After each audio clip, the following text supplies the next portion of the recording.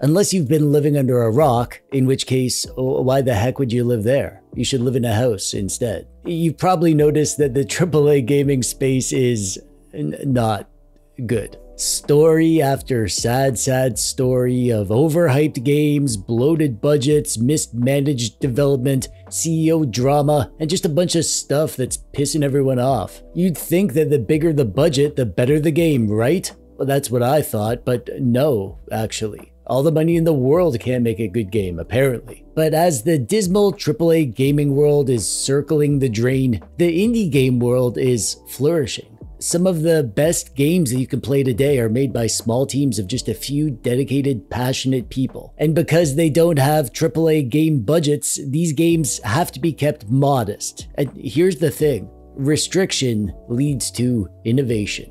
These games have to be designed so that they are fun games even though they're smaller in scope. And it's because of these restrictions that we are getting so much unique and interesting and beautiful stuff. Some of the best games you can play right now are indie games. And if you don't believe me, then prepare for me to say a toe to so. Because I'm going to show you some amazing indie games today, and I'm gonna freaking a toe to so. And I want to mention that you do not need a straight up gaming PC to be a PC gamer if you like indie games. Most indie games can run on almost any computer. And the computer that we're gonna be using today is this, the GMKtec Nucbox K7. It has an i5-13500H CPU with integrated Iris Xe graphics, 32 gigabytes of DDR5 RAM, 1 terabyte of NVMe internal storage, and all the bells and whistles like Wi-Fi 6, Bluetooth 5.2, dual 2.5 gigabit Ethernet, and triple 4K display support. It's also tiny and cute. If you want to pick one up, I'll include some links in the description below. And I'll do a little mini review of this thing at the end of the video. So stick around for that if you want to know more about it.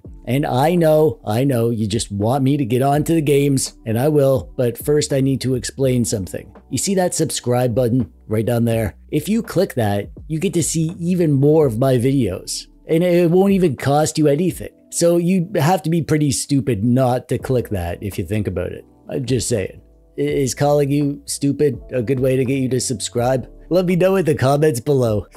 This is Archvale. Someone in my Discord server got me into this one, so thanks for that, Max. It's like an RPG bullet hell. I'd say it's a mix of Enter the Gungeon and Legend of Zelda. There's a focus on exploration with randomly generated overworld maps and location maps. You go from area to clear out the areas. The combat feels like a classic twin stick shooter where you can move around and attack and dodge, but there is a meatiness to the combat that feels tactile. You have a choice of melee, ranged, or magic attacks, and you can upgrade those different combat styles with items like armor and trinkets and upgrades. There are towns along the way to explore and visit, shops, and do crafting. It also has a little bit of a Souls-like mechanic because there are these fountains that you're looking for that refill your health and act as save points, but they cause the enemies to respawn as well. When you're out in the world, you're slicing your way through the enemies to get to new locations or hunting for secrets or just farming materials for your new gear. It has a great, cute vibe to it. Wonderful pixel art. I love this game and I've only just started. I can't wait to play more. This next game is super popular right now. It's one of the most played games on Steam, and that's crazy because this game is made by just one guy. It's basically a deck building, card battling game, except instead of building a deck of fantasy monsters and fireballs, you're building a deck of just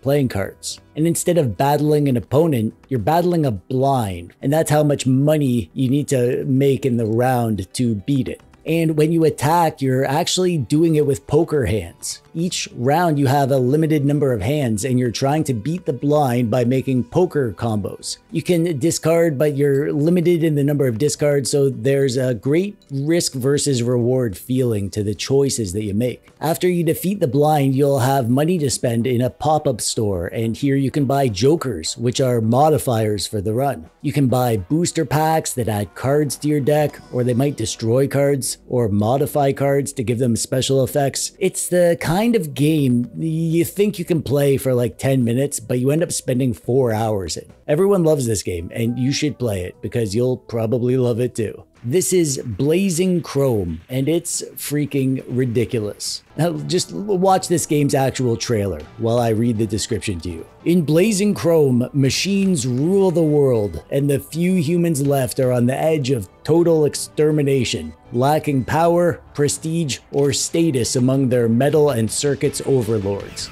That should tell you all that you need to know about the vibe of this game. It's basically a spiritual successor to Contra. The game is super fun, but it's also very basic. There's not a lot to say about it. You run, you jump, you shoot your weapons, you get gun pickups that act differently. The mechanics are tight, as you would expect from a Contra-inspired retro-style shooter. If you like retro games, games from the Super Nintendo or Sega Genesis era, and especially if you like Contra, then just play this game. That's all there is to it.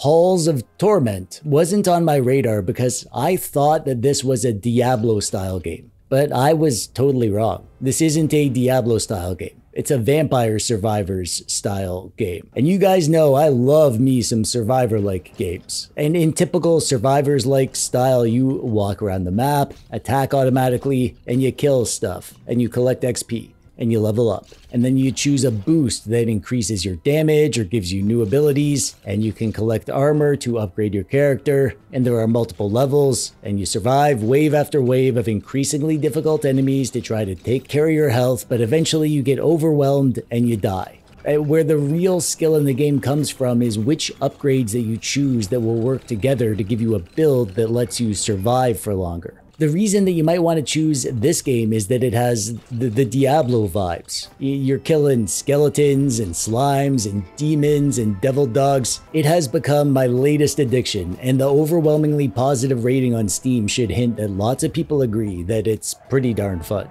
This game is called Strafe. It's a procedurally generated roguelite shooter with a classic throwback art style reminiscent of early 3D PC shooters like Quake. And you'll get randomly generated areas that all kind of slot together to form a larger map, populated by random assortments of enemies, and you need to battle your way through the stages to find the key to the door to get to the next stage. At the start of the game, you're on your ship, and then you choose which starting gun that you want, and then you teleport down to the world. In typical roguelite fashion, there's permadeath, no saves, and the levels get harder and harder the deeper that you get. So your goal is to get as far as you can until you die, and then you start all over. I love the art style in this game. It looks like a game from the Quake era, and that's exactly what I want from a game like this. It's a retro roguelike boomer shooter, and if that sounds like your thing, then you'll probably love this.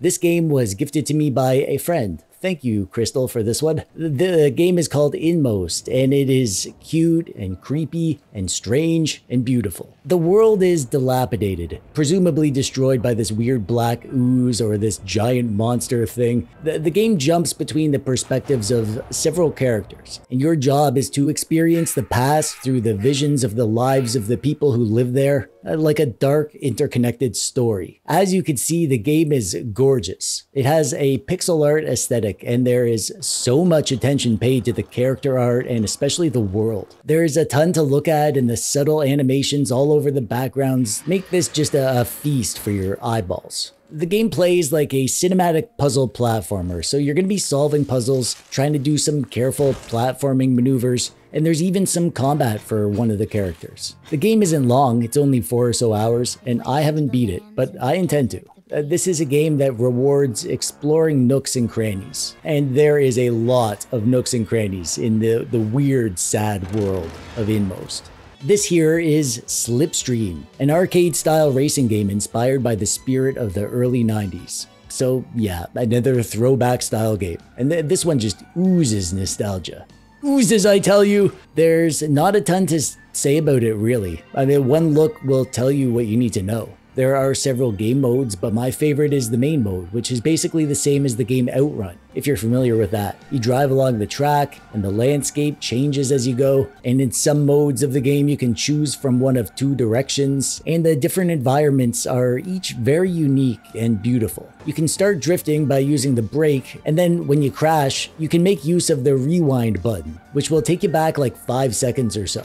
Although if you're like me, you'll get into a little crash, rewind, and then get into an even bigger crash.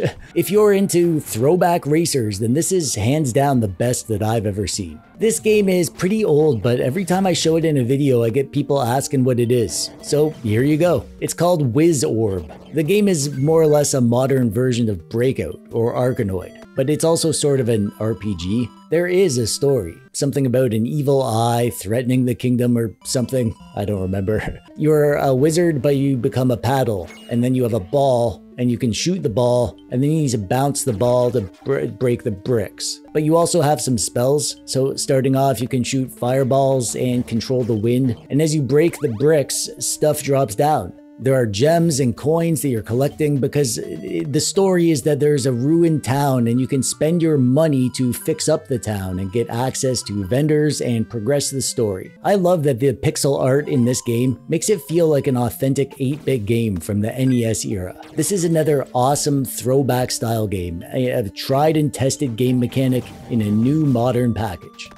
Here we have Everhood. I didn't know what to expect with this one. I don't remember how it got into my Steam library, but when I saw that it was overwhelmingly positive on Steam, I figured it was worth trying out, and I'm so glad that I did. So the idea is that it's a several styles of music game held together by an adventure game. The basis of combat is a rhythm game where you can move left and right and jump. So you have to avoid the incoming light bars to the rhythm of the music. And there are other types of music games and puzzles. Each is smart and interesting, but the bulk of the game is this main rhythm dancing thing. It almost feels like a rhythm-based bullet hell, and it's so snappy and satisfying that it hooked me immediately. A rhythm game lives or dies by the music itself, and the tunes in this game are great. I can't recommend it enough, and I'm genuinely excited to see the story through because it's hooked me. And last but not least, this is Mother Russia Bleeds. It's sort of like Streets of Rage, but like a drug-induced fever dream version. You wake up in a cell and you've been injected with something that's messing with your head, and then when you get into the world, you discover that you can heal yourself by sucking the life juice out of your dying murder victims and then inject that into yourself. In typical beat-them-up fashion, your goal is to go straight, fight waves of bad guys, see the beautiful sights along the way, and then make it to the boss, kick their butt, and do it all again in a new location. The art style is really unique here. It's sort of got a gritty VHS filter over the pixel art, and that adds to the trippiness. This game sort of reminds me of Post Void or Hotline Miami. It's a dark and weird world, and you really gotta channel your inner aggression as you smash your way through it. Just give me more games like this, please. I could just play games like this forever.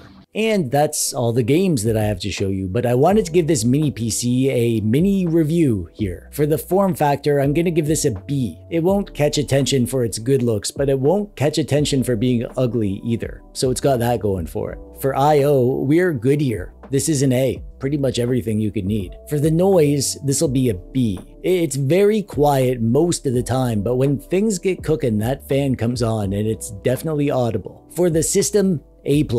We have a stock Windows 11 Pro installed, no bloatware, no viruses, exactly what I want to see. For the performance, I'm giving this a B. At this point, the 13500H processor is outclassed by the new Core 5 chips, but it's a solid CPU for general computing. It's just an i5 though, so don't expect magic here. For gaming, and by this I mean AAA games, this will be a C+.